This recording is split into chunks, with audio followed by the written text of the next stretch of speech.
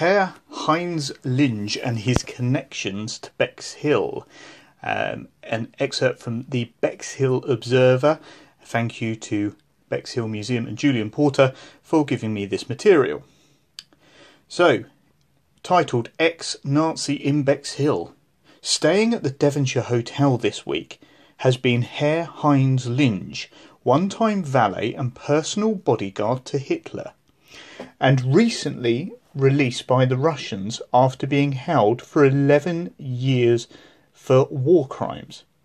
When Linge returned to Germany, he was able to give a first-hand account of the Führer's suicide and to end all doubts concerning his death.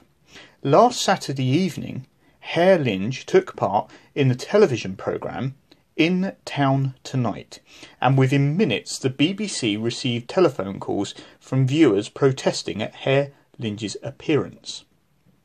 Another excerpt from a newspaper article, Herr Linge's interview.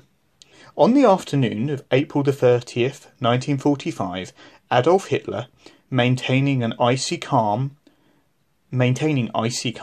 placed a pistol in his mouth, pulled the trigger and literally blew his head off. So said Heinz Linge, Hitler's personal servant, on his return to Germany from 10 years of confinement in a Soviet prison camp. The handsome 42-year-old one-time Nazi laughed at reports which said Hitler had flown into rages and chewed on rugs during his last hours in a Berlin bunker 10 years ago. Linge said the dictator was completely calm and sober and he had complete control of himself. He said Hitler was in poor physical condition but knew what he was doing.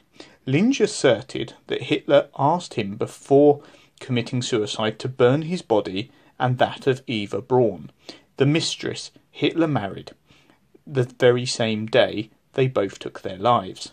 The valet said he waited in the hallway of the air raid shelter whilst Hitler committed suicide. He declared, "I heard one shot when I entered the Führer's bedroom. I saw him lying on the couch. It was full of blood. The Führer had shot himself through the mouth with a pistol." He said Eva Braun had taken poison. Linge claimed he carried Hitler's blanket-wrapped body from the bomb-scarred bunker to a funeral pyre, poured gasoline over the Nazi leader and Miss Braun, and watched while they were burned beyond recognition. Linge said that before he threw the blanket over Hitler, he saw the Führer's head was bloody and shattered. He declared that Hitler was wearing his usual black trousers, which others in the hallway outside recognised. He said both bodies were taken to the garden upstairs. Herr Linge said gasoline was poured over both corpses. Someone threw a match on both sides, on both bodies, and flames shot up.